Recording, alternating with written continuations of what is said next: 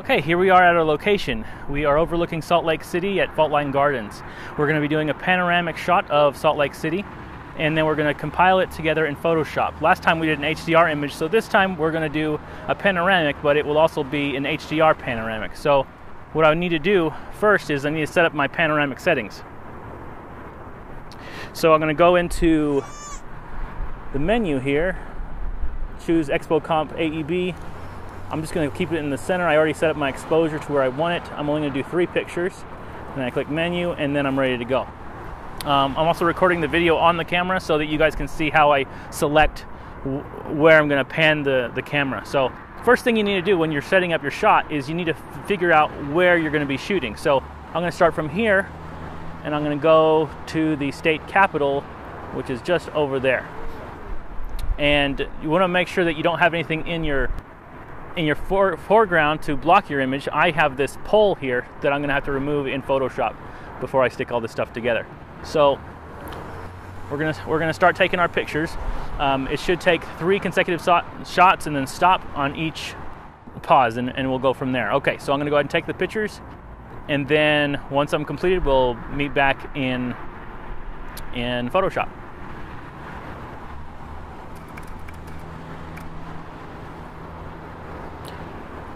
You need to select a location that's on the far right hand side that you can move to the far left, but keep within the frame, because you're going to retake that shot so that you can connect your pictures later.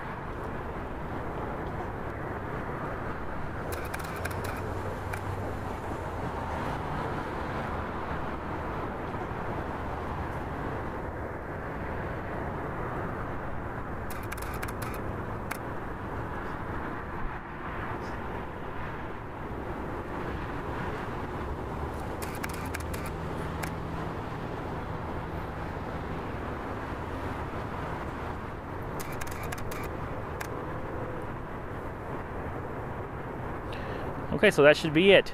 However, this shot right here is going to cause a problem. So what I need to do is take a picture of what's exactly on the other side of the pole. So in order to replace that, I'm going to just scoot over a couple feet to the left. That should be enough to replace the pole, and I'll just take one more picture here.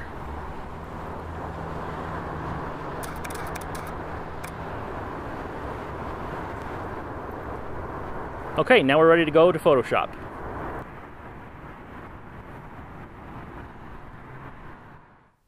Here we are back in the studio. I've already compiled my HDR images.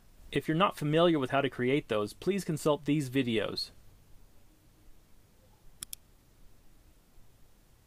The first thing we need to do from here is to get rid of the pole in the field of view from the shots we took. It'll take a little manipulating, so bear with me. First, I need to open the images in Photoshop. Then, we need to layer them in the same project. Next, we make sure the image on top is the one we're overlapping the pole with, and that it is aligned with the bottom image.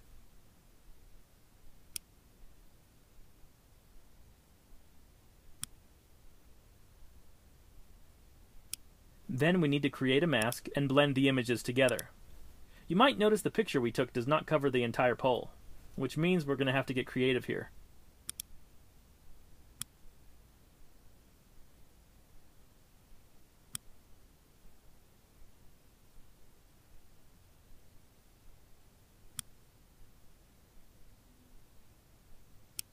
So, I'm going to create a new layer, grab the dark and the light colors of the sky with my color picker, then, using the gradient tool, we can mimic the sky by stretching it out and blending it in until the entire pole is covered.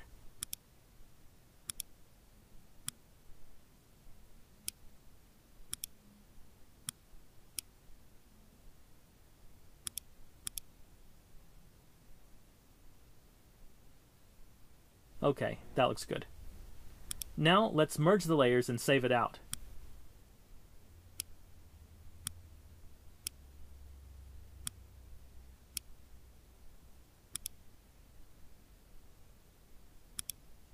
Okay, now we're ready to make a panorama.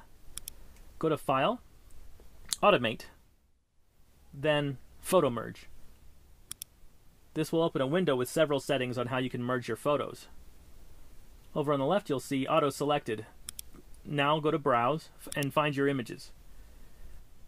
You want to have the first photo you shot at the top, and then going down sequentially in order. Once they're in order, click OK. From here, Photoshop will compile your panorama. It'll take a while, so I'm going to skip ahead to that point. Here we are with our panorama. From here, you're going to want to remove the edges and give the image some final touches.